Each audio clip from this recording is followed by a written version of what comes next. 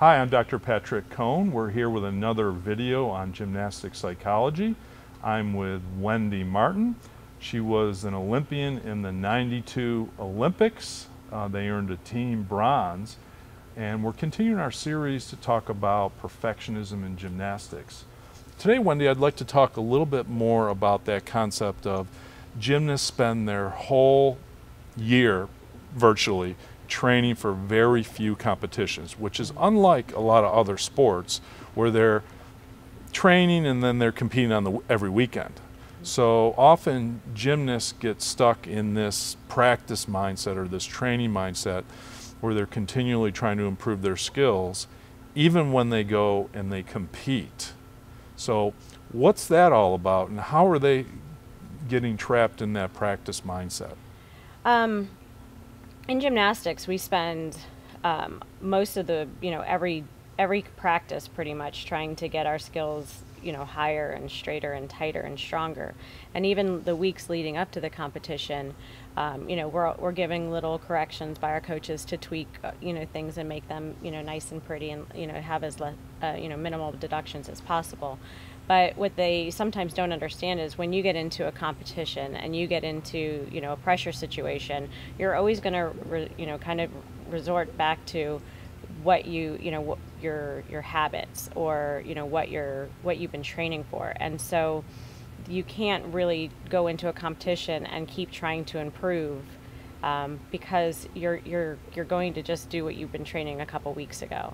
So, a gymnast sometimes will go into competition and they'll see somebody do something higher or better or stronger, and so they'll try to change it, and you can't change what you've been working on because you have your timing, you have your routine, you have your body and your muscles have kind of this routine that they've been going through it, and so you can't keep changing it because you can't throw a new skill. Well, yeah, and you're working for months on your routines, right? Right. You can't make those last minute changes, I would think.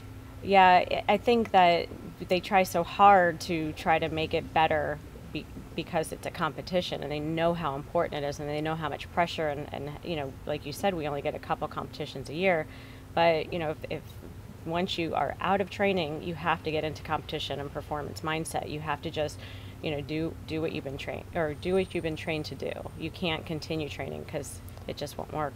So how do you transition for those gymnasts that are stuck in that practice mindset? How do you transition them into the competitive mindset, or what we also call the trusting mindset? How do you get them to stop all the analysis and the learning and start trusting what they need to do in competition? It really needs to start a couple weeks before competition.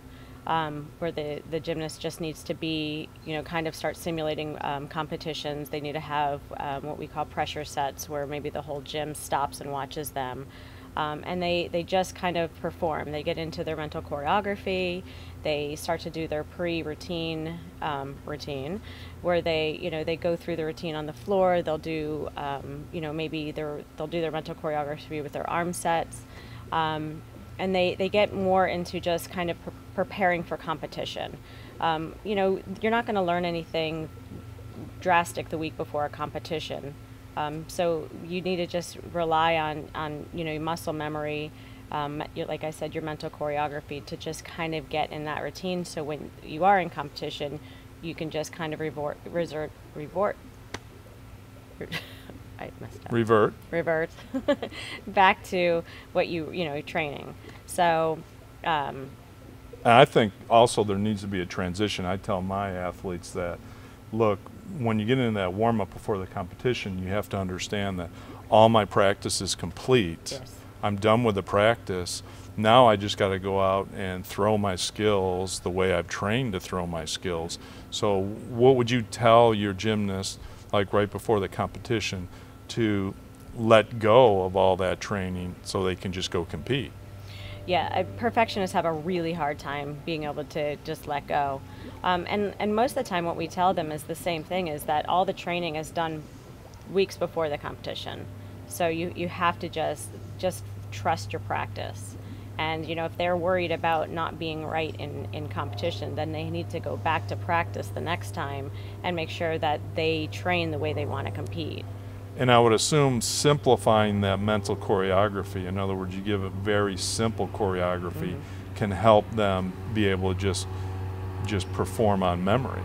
Yeah, we do, the mental choreography we do are mostly just cues or reminders just to kind of keep the mind busy. They're not really corrections or things that they need to change in competition. It's just, it's the same mental routine as the physical routine, and it's mostly just to keep the mind busy. But yeah, the cues are very simple, and they're very short cues for each of the skills. Great. Thank you for your tips today, Wendy. I'm Dr. Patrick Cohn with Wendy Bruce. If you want more information about how to improve your mental toughness in gymnastics, check out gymnasticsmentalcoach.com. We have lots of great articles there to improve your mental game and beyond. Thanks.